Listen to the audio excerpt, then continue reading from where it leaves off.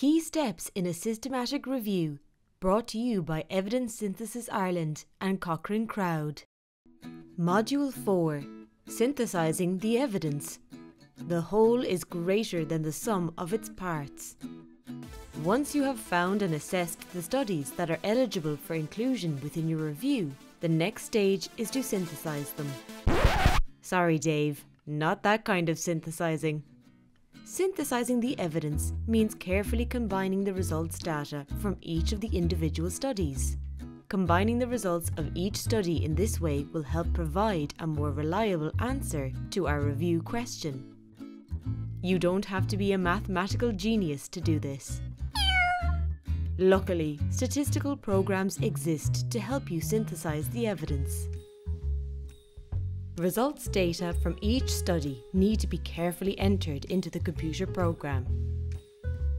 The statistical program then combines the results data from each individual study and produces a summary or overall result. The result of combining, or should I say synthesizing, data in this way is often displayed as a special graph called a forest plot.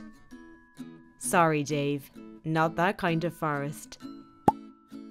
A forest plot is a type of graph that displays the results of each individual study included in the review and the summary result from combining each study's results.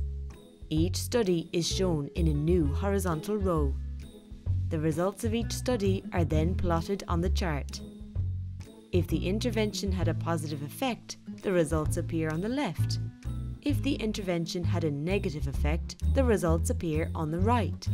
Results which touch the line mean the intervention had no effect. The length of the lines tell us how precise the results of the study are.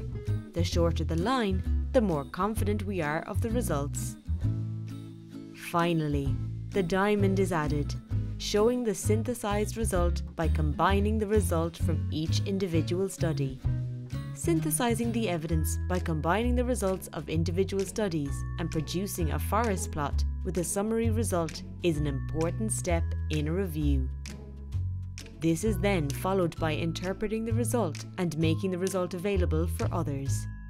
Sometimes it isn't possible to synthesize the results of your included studies in this way.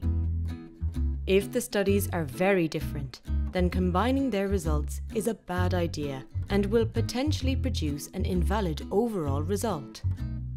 It's a bit like comparing apples with oranges. Oh, Dave. Module 4. Synthesizing the evidence.